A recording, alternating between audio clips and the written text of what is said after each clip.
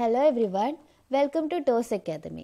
Toss academy എന്ന് പറയുന്നത് കേട്ടിട്ട് സെറ്റ് നെറ്റ് മുതലായ അധ്യാപന യോഗ്യതാ മത്സര പരീക്ഷകൾക്ക് നിങ്ങളെ സഹായിക്കുന്ന ഒരു ഓൺലൈൻ കോച്ചിങ് ഇൻസ്റ്റിറ്റ്യൂട്ടാണ്. പ്രധാനമായിട്ടും ടോസ് അക്കാദമിയിൽ physical science, natural science, social science, English, Hindi, maths, Malayalam മുതലായ വിഷയങ്ങളിലെ എല്ലാ കാറ്റഗറിക്കുമുള്ള കേട്ടറ്റ് കോച്ചിങ്ങും, general paper, physics, chemistry, botany, zoology, mathematics, English, economics, commerce, Malayalam വിഷയങ്ങളിലുള്ള set കോച്ചിങ്ങുകളും അതുപോലെ തന്നെ നമുക്ക് നെറ്റ് കോച്ചിങ്ങുകളും അവൈലബിൾ ആണ്. അഡ്മിഷനുമായി ബന്ധപ്പെട്ട എൻക്വയറീസിന് നിങ്ങൾക്ക് ഈ കോൺടാക്ട് നമ്പറിൽ ബന്ധപ്പെടാവുന്നതാണ്.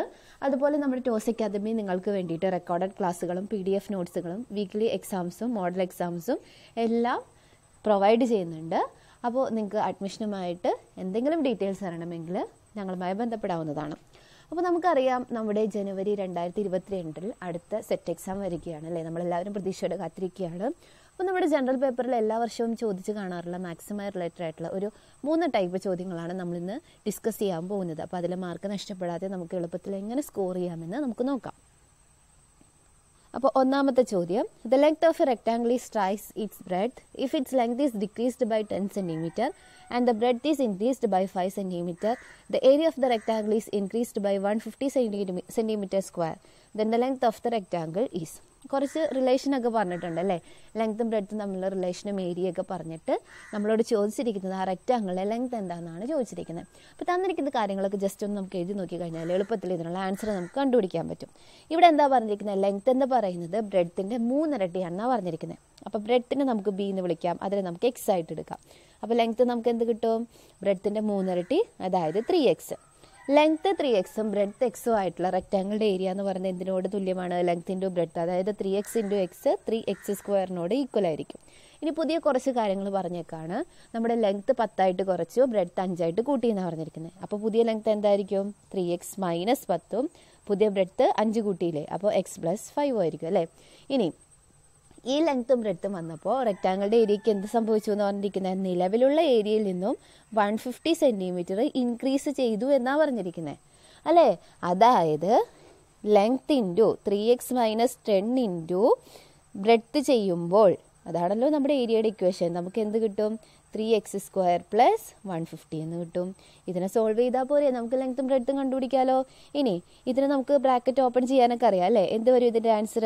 3x² + 15x - 10x - 50 = 3x² + 150 എന്ന് നമുക്ക് കിട്ടും. ഈ 3x² ഈ 3x² നമുക്ക് ക്യാൻസൽ ചെയ്യാമല്ലോ അല്ലേ. ഇനി ബാക്കിയുള്ളതിനൊക്കെ നമുക്ക് അഡ്ജസ്റ്റ് ചെയ്യാം. ഞാൻ ജസ്റ്റ് ഒന്ന് മായ്ക്കാണ്. ഇവിടെ നമുക്ക് ചെയ്യുമ്പോൾ വളരെ എളുപ്പത്തിൽ ഇതിൻ്റെ ആൻസർ കിട്ടും. അപ്പോൾ ഇതിന് നമുക്ക് ഒരു മാർക്ക് പോലും കളയാതെ തന്നെ ഫുൾ സ്കോർ ചെയ്യാവുന്നതാണ്. അപ്പോൾ നമ്മുടെ ഇവിടെ 3x² 3x² ക്യാൻസൽ ചെയ്തു പോയി. ഇനി ബാക്കി എന്താണുള്ളത്? 15x - 10x എന്ന് പറയുന്നത് എന്താണ്? 5x - 50 = ഇവിടെ ഒരു 150 കൂടെ ഉണ്ട്. ഇതിനെ സോൾവ് ചെയ്യുമ്പോൾ നമുക്ക് എന്ത് കിട്ടും? 5x = 150 + 50 200 കിട്ടും. അതിൽ നിന്നും എക്സിൻ്റെ വാല്യൂ നമുക്ക് എന്ത് കിട്ടും? എക്സിൻ്റെ വാല്യൂ എന്ന് പറയുന്നത് നമുക്ക് 200/5 എന്ന് കിട്ടും. അപ്പോൾ നമുക്ക് എക്സ് എന്താണ് കിട്ടുക? 200/5. 200/5 എന്ന് പറയുന്നത് എത്രയാണ്? 40 അല്ലേ. അപ്പോൾ ഈ എക്സ് എന്ന് പറയുന്നത് ആരായിരുന്നു? ബ്രെഡ്ത്ത് ആയിരുന്നു, 40 ആയിരുന്നു അല്ലേ. ഇനി അതിൻ്റെ 3 ഇരട്ടി എന്ന് പറയുമ്പോൾ എന്താണ്? 40 × 3. ലെങ്ത് എന്ന് പറയുന്നത് എത്രയായിരിക്കും? 120 ആയിരിക്കും. എളുപ്പത്തിൽ നമുക്ക് ആൻസർ കിട്ടും. ഇതുപോലെ മറ്റൊരു ചോദ്യം കൂടെ നമുക്ക് നോക്കാം. The length of rectangle is twice its breadth. ഇവിടെ എന്താ പറഞ്ഞിരിക്കുന്നത്? ഒരു റെക്ടാംഗിളിലെ ലെങ്ത് എന്ന് പറയുന്നത് ബ്രെഡ്ത്തിൻ്റെ 2 ഇരട്ടിയാണെന്നാണ് പറഞ്ഞിരിക്കുന്നത്. അപ്പോൾ ആരെ X ആയിട്ട് എടുക്കണം? ബ്രെഡ്ത്തിനെ X ആയിട്ട് എടുക്കുക. ലെങ്ത് എന്താണ്? ലെങ്ത് എന്ന് പറഞ്ഞാൽ അതിൻ്റെ 2 ഇരട്ടി 2x ആണ്. അങ്ങനെയാണെങ്കിൽ ഇവരുടെ ഏരിയ എന്തായിരിക്കും? x × 2x, length into breadth 2x² ആയിരിക്കും. ഇനി പുതിയ കണ്ടീഷൻസ് ഒക്കെ തന്നിട്ടുണ്ട്. ലെങ്ത് 5 ഡിക്രീസ് ചെയ്തു. അപ്പോൾ പുതിയ ലെങ്ത് എന്തായിരിക്കും? 2x - 5 into ബ്രെഡ്ത്തോ? ബ്രെഡ്ത്ത് 5 ഇൻക്രീസ് ചെയ്തു, അതായത് x + 5 = എന്ത് വരും? ഏരിയയ്ക്ക് എന്ത് മാറ്റം വന്നു എന്നാണ് പറഞ്ഞിരിക്കുന്നത്? ഏരിയ 75 ഇൻക്രീസ് ചെയ്തു. അപ്പോൾ നിലവിലുള്ള 2x² കൂടെ എന്ത് ചെയ്തു? ഒരു 75 യൂണിറ്റും കൂടെ ഏരിയ ഇൻക്രീസ് ചെയ്തു. സോൾവ് ചെയ്തെടുത്താൽ പോരെ? നേരത്തെ ചെയ്ത പോലെ എന്ത് വരും നമുക്ക്? 2x² + 10x - 5x - 25 = 2x² + 75. അതിൽ ഇതും ക്യാൻസൽ ചെയ്ത് പോവില്ലേ? അപ്പോൾ നമുക്കിവിടെ എന്താണ് ആൻസർ വരിക? നമുക്കിവിടെ ക്യാൻസൽ ചെയ്ത് ഞാനിത് ഇവിടെ എടുത്തെഴുതാം. അപ്പോൾ നമുക്ക് ഇവിടെ നേരത്തെ പോലെ തന്നെ നമുക്കിവിടെ സോൾവ് ചെയ്തെടുക്കാൻ പറ്റും അല്ലേ. അപ്പോൾ 2x² ക്യാൻസൽ ചെയ്തപ്പോൾ ഇവിടെ ബാക്കി എന്താണുള്ളത്? ഇവിടെ നമുക്ക് 5x കിട്ടും. -25 = 75 എന്ന് കിട്ടും. അതായത് 5x = നമുക്ക് എന്ത് കിട്ടും? 100 എന്ന് കിട്ടും. x = നമുക്ക് എന്ത് വരും? x = 100/5, അതായത് 20 എന്ന് കിട്ടും. ബ്രെഡ്ത്ത് 20 ആണെങ്കിൽ ലെങ്ത് എത്രയെന്ന് പറയുന്നത്? ഇതിൻ്റെ 2 ഇരട്ടി. അപ്പോൾ 20 × 2 40 ആയിരിക്കും ഉത്തരം എന്ന് പറയുന്നത്. അപ്പോൾ ലെങ്ത്ത് ബ്രെഡ്ത്ത് റിലേറ്റ് ചെയ്ത് തന്നിട്ട് ഇതുപോലെ ഏരിയ കണ്ടുപിടിക്കാനുള്ള ചോദ്യങ്ങളൊക്കെ ചോദിച്ചാൽ ഇതുപോലെ എളുപ്പത്തിൽ നമുക്ക് കണ്ടുപിടിക്കാൻ പറ്റും. നമ്മളാകെ കോംപ്ലിക്കേഷൻ ആയിട്ടൊന്നും വിചാരിക്കേണ്ട, ഇങ്ങനെ നമ്മൾ ചിന്തിച്ച് ചെയ്താൽ മതി. ഇനി അടുത്ത ഒരു ടൈപ്പ് ചോദ്യമാണ്. ഇതും എല്ലാ തവണയും ചോദിച്ച് കാണാറുണ്ട്. An electric bulb of 16 watt is used for 7 hours in A day. Calculate the units of energy consumed by the bulb. എന്താ പറഞ്ഞിരിക്കുന്നത്?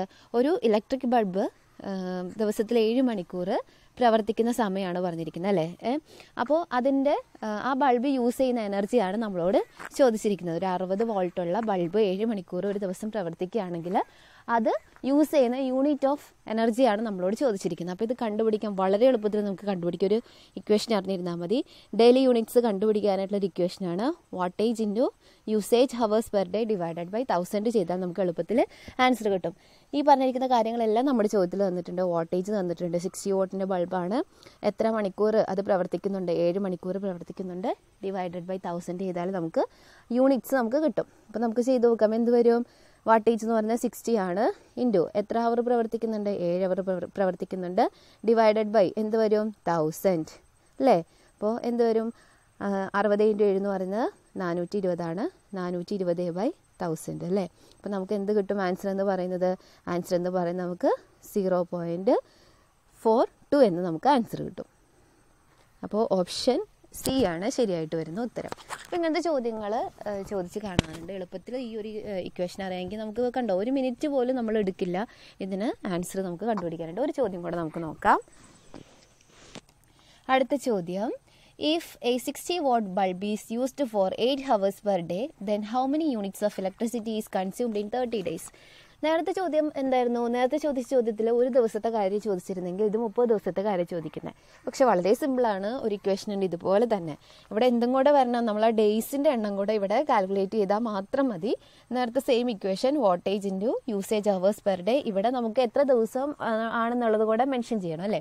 അപ്പോൾ ഇൻറ്റു ഡേയ്സ് ഡിവൈഡഡ് ബൈ 1000 നമ്മൾ ചെയ്താൽ മതി. എല്ലാ കാര്യങ്ങളും തന്നിട്ടുണ്ടല്ലോ. അപ്പോൾ നമുക്ക് എന്ത് കിട്ടും? മന്ത്ലി യൂണിറ്റ്സ് കിട്ടാനായിട്ട് 60 × 8 × എത്ര ദിവസമാണ്? 30 ഡിവൈഡഡ് ബൈ 10,000 എന്ന് വരും. അപ്പോൾ ഇതൊക്കെ നമുക്ക് ക്യാൻസൽ ചെയ്ത് കളയാം അല്ലേ. അപ്പോൾ നമുക്ക് എന്ത് കിട്ടും ആൻസർ എന്ന് പറയുന്നത്? 6 × 8 × 3 അല്ലേ. അപ്പോൾ നമുക്ക് കിട്ടുന്നത് 6 × 8 48, 48 × 3 എന്ന് പറയുമ്പോൾ 144 എന്ന് കിട്ടും. 144/10 എന്ന് പറയുന്നത് എത്രയാണ്? 14.4 ആണ്. അപ്പോൾ ഓപ്ഷൻ എ ആണ് ശരിയായ ഉത്തരം. വളരെ എളുപ്പമാണ്. ഈ ഇക്വേഷൻ ജസ്റ്റ് ഓർത്തിരുന്നാൽ മതി.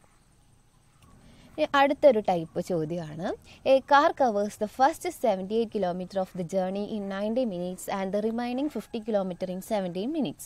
What is the average speed of the car? അതായത് എന്താ പറഞ്ഞിരിക്കുന്നത്? ഒരു കാറ് ആ കാറിൻ്റെ യാത്രയുടെ ആദ്യത്തെ 90 മിനിറ്റിൽ 78 കിലോമീറ്ററും അടുത്ത 70 മിനിറ്റിൽ 50 കിലോമീറ്ററും പൂർത്തിയാക്കി. അങ്ങനെയാണെങ്കിൽ കാറിൻ്റെ ആവറേജ് സ്പീഡ് കാണാനാണ് ചോദിച്ചിരിക്കുന്നത്. ആവറേജ് സ്പീഡ് കാണാനുള്ള ഇക്വേഷൻ നമുക്കറിയാം ഡിസ്റ്റൻസ് ബൈ ടൈമാണ് സ്പീഡ് കാണാനുള്ള ഇക്വേഷൻ എന്ന് പറയുന്നത്. അപ്പോൾ ഇവിടെ ആവറേജ് എന്ന് പറയുമ്പോൾ എന്ത് വരും? ആവറേജ് എന്ന് പറയുമ്പോൾ നമുക്കറിയാമല്ലോ ആവറേജ് എടുത്താൽ മതി. അപ്പോൾ total distance by total time ചെയ്ത് കഴിഞ്ഞാൽ നമുക്ക് എന്ത് കിട്ടും? ആവറേജ് സ്പീഡ് കിട്ടും. ഒരു വാഹനത്തിൻ്റെ സ്പീഡ് കണ്ടുപിടിക്കാൻ ഡിസ്റ്റൻസ് ബൈ ടൈം ചെയ്താൽ മതി. അപ്പോൾ അതിൻ്റെ ആവറേജ് സ്പീഡ് കാണാനായിട്ട് നമ്മൾ യൂസ് ചെയ്യുന്ന ഇക്വേഷൻ എന്താണ്? ടോട്ടൽ ഡിസ്റ്റൻസ് ബൈ ടോട്ടൽ ടൈമാണ്. ഇവിടെ ഈ കാറ് യാത്ര ചെയ്ത ടോട്ടൽ ഡിസ്റ്റൻസ് എന്ന് പറയുന്നത് എത്രയാണ്? 78 കിലോമീറ്ററും 50 കിലോമീറ്ററാണ്. അതായത് മൊത്തം അത് 128 കിലോമീറ്റർ ട്രാവൽ ചെയ്തു.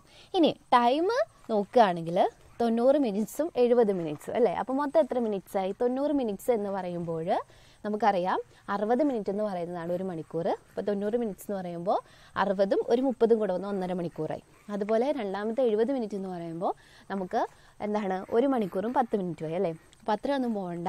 നമ്മൾ ടോട്ടൽ മിനിറ്റ്സ് എടുക്കുക, എത്രയാണ് വരിക? 90ഉം 70ഉം എന്ന് പറയുമ്പോൾ നമുക്ക് 160 ആയിരിക്കും വരിക. ഇനി നിങ്ങൾ ചെയ്യേണ്ടത്, നമുക്കറിയാം 60 മിനിറ്റ് എന്ന് പറയുന്നതാണ് 1 മണിക്കൂർ. അപ്പോൾ ഡിവൈഡഡ് ബൈ 16 ചെയ്തേക്കാം. ഇതിനെ സോൾവ് ചെയ്യുമ്പോൾ നമുക്ക് എന്ത് കിട്ടും? നമുക്ക് ആവറേജ് സ്പീഡ് കിട്ടും. അതായത് എന്തായിരിക്കും വരിക? ഇതിനെ സോൾവ് ചെയ്യുമ്പോൾ നമുക്ക് എന്താണ് കിട്ടുക? 128 × 60/160 എന്ന് കിട്ടും. ഇവിടെ നമുക്ക് എന്താണ് കിട്ടിയിരിക്കുന്നത്? 128 × 60/160 0 0 നമുക്ക് ക്യാൻസൽ ചെയ്ത് കളയാം അല്ലേ? അപ്പോൾ ഇതിനെ സോൾവ് ചെയ്യുമ്പോൾ നമുക്ക് കിട്ടുന്നത് എന്താണ്? 128 × 6/16 എന്ന് പറയുന്നത് എത്രയാണ്? 48 km/h ആയിരിക്കും. വളരെ എളുപ്പത്തിൽ നമുക്ക് കണ്ടുപിടിക്കാനായിട്ട് സാധിക്കും. ഒരു ചോദ്യം കൂടെ നമുക്ക് നോക്കാം. അടുത്ത ചോദ്യം, A car covers the first 76 km of the journey in 48 minutes and the remaining 45 km in 40 minutes. What is the average speed of the car? എങ്ങനെയാണ് ആവറേജ് സ്പീഡ് കണ്ടുപിടിക്കുന്നത്? Total distance travelled by the car divided by total time. എന്തോരം distance അത് travel ചെയ്തു? 76 + 48 അല്ലേ? 45 divided by 48 + 40 divided by 60. ഇങ്ങനെ ചെയ്താൽ പോരെ? അപ്പോൾ നമുക്ക് കണ്ടുപിടിക്കാൻ പാടില്ല. 76 + 45 എന്ന് പറയുന്നത് എത്രയാണ്? നമുക്ക് ഈ 76 + 45 എന്ന് പറയുന്നതാണ് അതിൻ്റെ ആവറേജ് ടോട്ടൽ ഡിസ്റ്റൻസ് എന്ന് പറയുന്നത്. അത് നമുക്ക് എത്ര കിട്ടും? 121 എന്ന് കിട്ടും. 76 + 45 എന്ന് പറയുമ്പോൾ നമുക്ക് എത്ര കിട്ടും? 121 കിട്ടും. ഇൻറ്റു 60 എന്ത് വരും? 48 + 40 എന്ന് പറയുന്നത് 88 ആണ്. ഇനി ഇതിനെ സോൾവ് ചെയ്യുമ്പോൾ നമുക്ക് എന്ത് കിട്ടും? ഇതിനെ സോൾവ് ചെയ്യുമ്പോൾ നമുക്ക് ഓപ്ഷൻ സി 82.5 എന്ന ആൻസർ കിട്ടും. അപ്പോൾ നമ്മുടെ ജനറൽ പേപ്പറിൽ ചോദിച്ചു വരുന്ന 3 ടൈപ്പ് ചോദ്യങ്ങളാണ് നമ്മളിന്ന് ഡിസ്കസ് ചെയ്തത്. വളരെ എളുപ്പത്തിൽ നമുക്ക് കണ്ടുപിടിക്കാനായിട്ട് പറ്റും. ഇമ്പോർട്ടൻ്റ് ആണ്, നിങ്ങളത് നോക്കിയിട്ട് പോകണം. ലെങ്ത്ത് ബ്രെഡ്ത്ത് തന്നിട്ട് ഉള്ള റിലേഷൻ വെച്ചിട്ടുള്ള ചോദ്യങ്ങൾ, അതുപോലെ ആവറേജ് സ്പീഡ് കാണാനും, അതുപോലെ ഒരു ബൾബിൻ്റെ എനർജി കൺസപ്ഷൻ കണ്ടുപിടിക്കാനുള്ള ചോദ്യങ്ങളൊക്കെ സ്ഥിരം ചോദിക്കാറുണ്ട്. അപ്പോൾ നിങ്ങൾ ഈ ചോദ്യങ്ങളൊക്കെ ഒന്ന് വർക്കൗട്ട് ചെയ്തിട്ട്